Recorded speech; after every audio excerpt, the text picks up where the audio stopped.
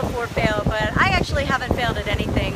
I've learned a lot on this journey, and I wanted to share it with you. This video is really long overdue. So I want to tell you why I'm not going to be doing raw till 4 in the traditional sense of the fruit all day and then cooked food at night. It may work for a lot of people, and I think that's great if it's working for you.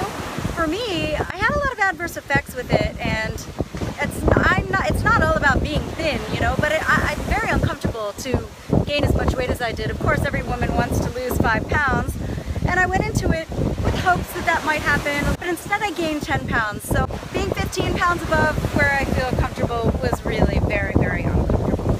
But besides all that, there's a few other reasons.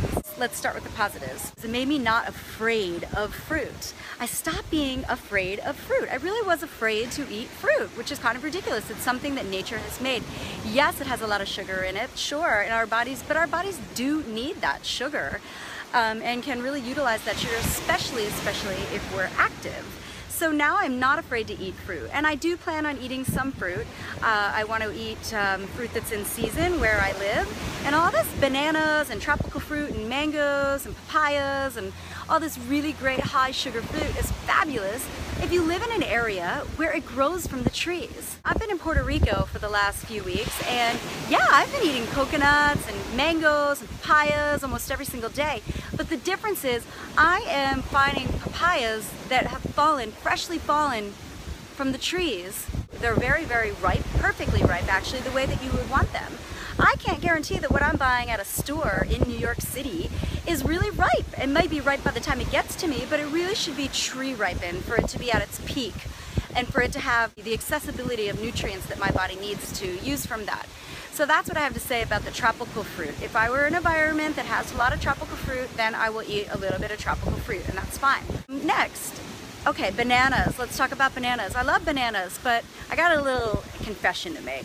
I'm allergic to bananas. Well, not really allergic, but food sensitive. I got some blood work done, and it's a really big trigger for me.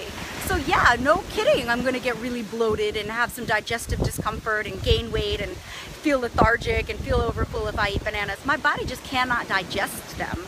Unfortunately, it's not something that I can handle. So I'm not gonna really be doing those banana smoothies anymore, but I will have some fruit. I'm fine with that. I'll have a little bit of fruit, but not like I was doing.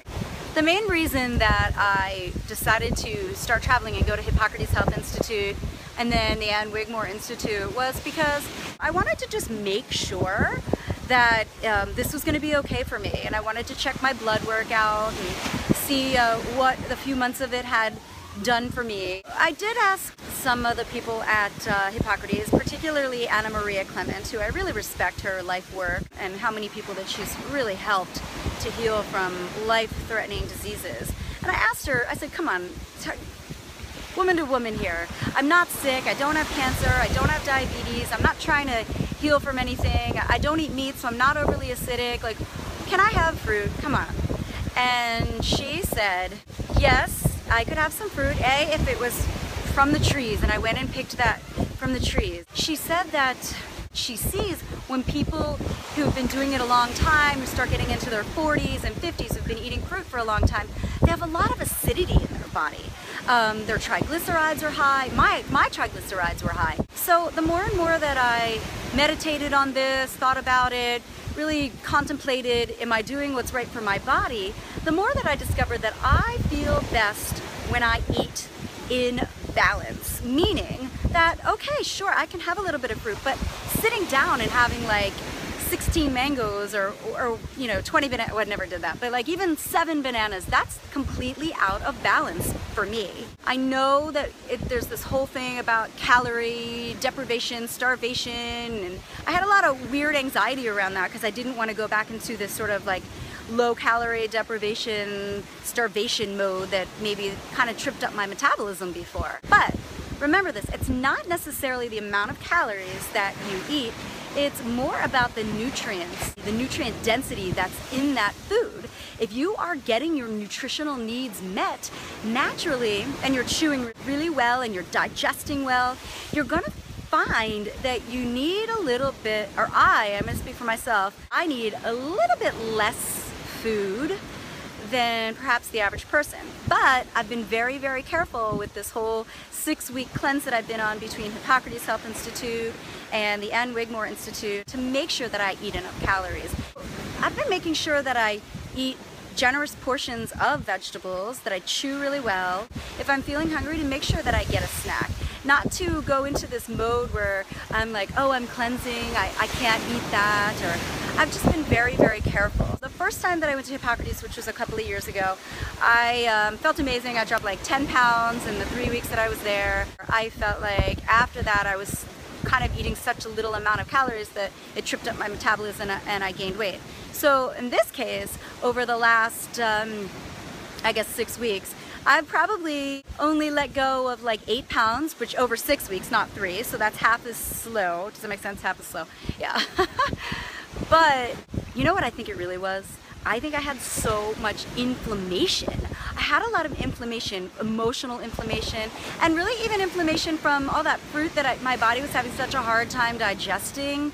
There was just kind of a lot going on. So I feel like what I've done is I've cleansed out the inflammation, I've cleansed my colon, I've done a lot of colonics and wheatgrass implants and water enemas. So I'm feeling a lot more cleaned out inside. Anyway, I just wanted to share with you that wherever you are in your journey, please listen to your body. If you feel like eating a ton of fruit, then go for it. Eat a lot of fruit, enjoy it. But if you start getting adverse effects like I did with all the inflamed, I mean, my gut was so inflamed. I just felt so like nothing fit. Everything feels better. I can just see the leanness in my face and that's really detoxing inflammation and detoxing emotionally. Listen to your body. Try to be more balanced with what you're doing, and I'm here to help. So if you're concerned or you're having any issues, please ask me. Ask in the comments. I'll do videos on it. Shoot me an email, Christine@CompleteMindAndBody.com. I really am here to help you along your journey, and I'm so grateful that you're here watching me go through my own journey so that I could experiment on my own body to see what this whole raw till 4 thing really is about.